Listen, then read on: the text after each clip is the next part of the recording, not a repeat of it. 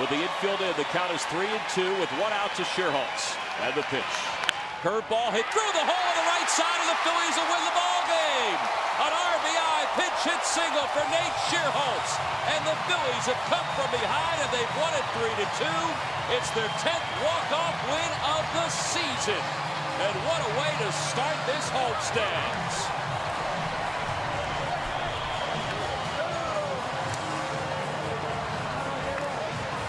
A lot of room to hit a ball through when you bring the infield all the way in like that. They had to do it.